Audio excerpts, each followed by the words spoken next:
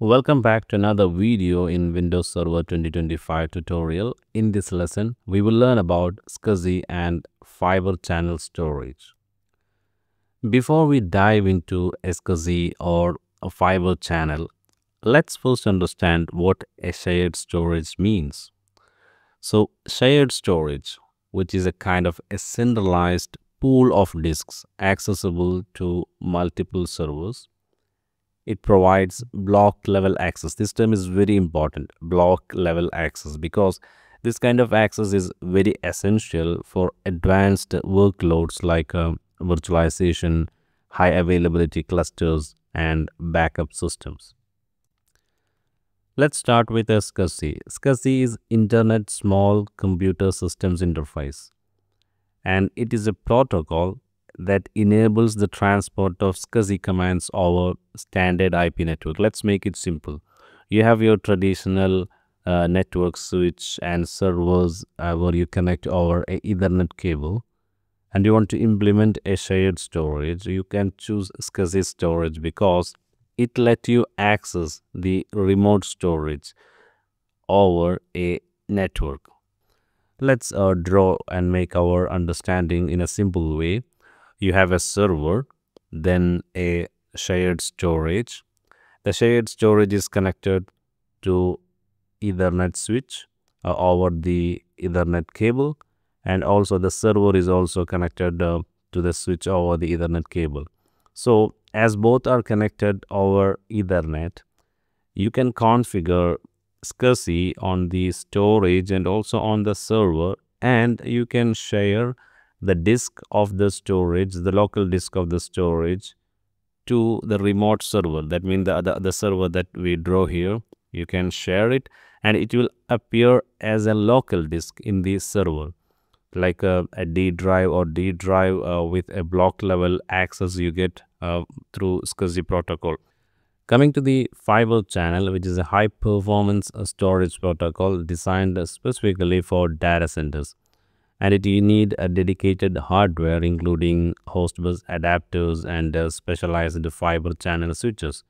So it forms a completely separate storage network from your regular Ethernet LAN. So in the previous slide, when we explained about the SCSI, I explained that you can achieve SCSI storage with the existing network switch and servers. But coming to a Fibre Channel, you need to purchase an additional HBA card and install it on your server.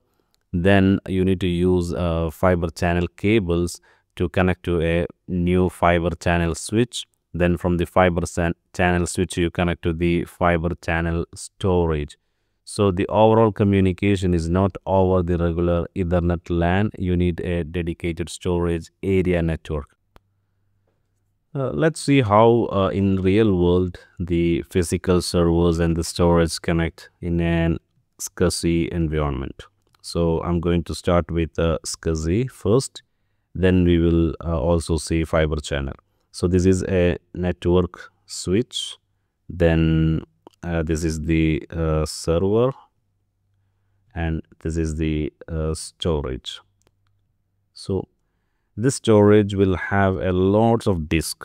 So these boxes are filled up with a lot of disk, and the storage will have at least two cables coming to the network switch.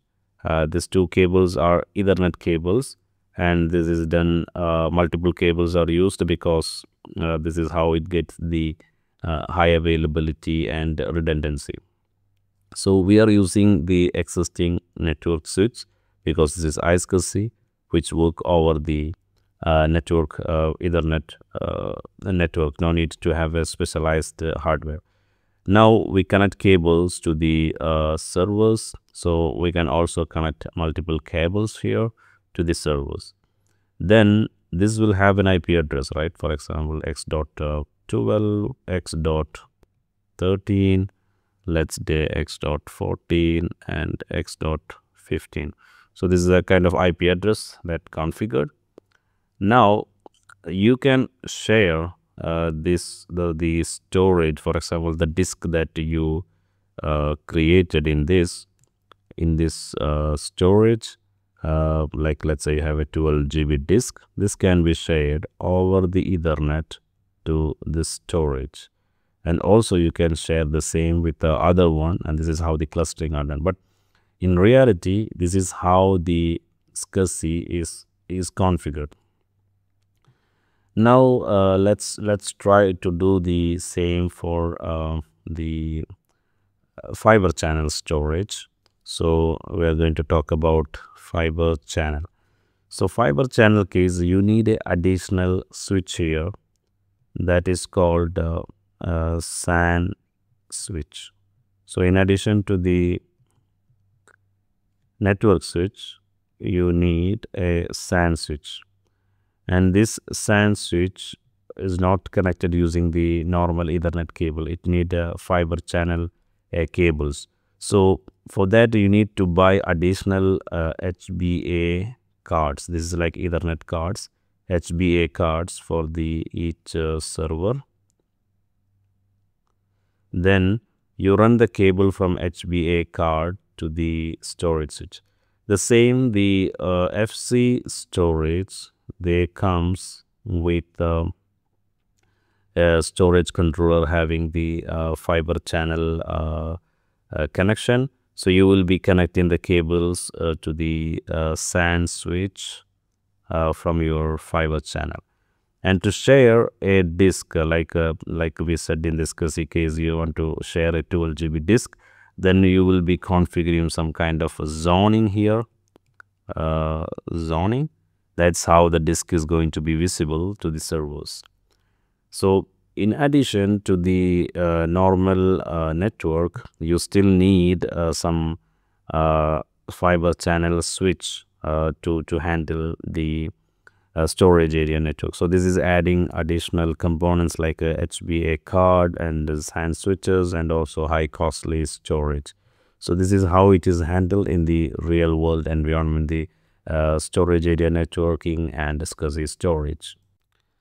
Now let's compare the two options, SCSI and fiber channel side by side. SCSI runs over standard Ethernet. You don't need any additional infrastructure. You can do it with your network infrastructure. This means lower cost, easier deployment and greater flexibility. But coming to the fiber channel, which requires a special hardware, like I said, it need a HBA card on the servers, you need a fiber channel cables, you need fiber channel switches, but this delivers ultra low latency and high throughput, which is good in a case of financial institutions, large data centers and hospitals where you cannot compromise the performance.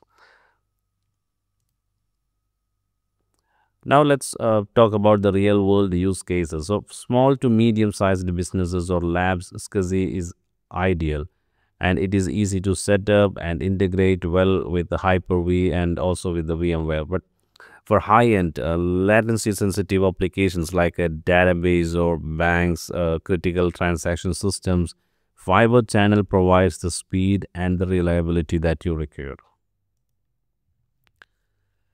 But you need to consider about the cost. Cost is one of the most important decision factors because it is the clear winner in terms of affordability. No need to have the expensive HBAs and fiber optics and fiber channel switches. But coming to the storage area network with the fiber channel, however, the hardware and the maintenance cost is making it only suitable for the organization with such a large IT budget.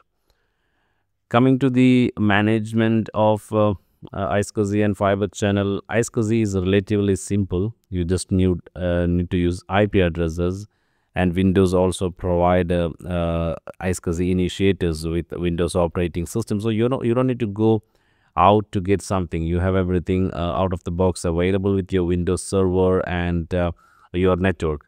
But coming to the fiber channel, you need to zone to share the storage. You need switch configuration and very deep understanding on the SAN fabrics, and this is getting things more complex. So FC fiber channel environments tend to be extremely stable once properly configured, and it's a one-time job because you have a separate stack for fiber channel storage. You're not regularly doing some changes like you do on the network switches. So once you set it up properly, fiber channel brings a a very good performance and stability, but it's still the management is still complicated because IP addresses are and configuring an IP address and setting up a iSCSI storage is relatively very simple compared to the Fibre Channel, which very limited professionals have access to the knowledge and the experience on that topics. So in summary, for most virtualized workloads, iSCSI is a great mix of flexibility, performance, and cost efficiency. But when maximum uptime and predictable latency and absolute performance are non-negotiable, then Fibre Channel remains the gold standard.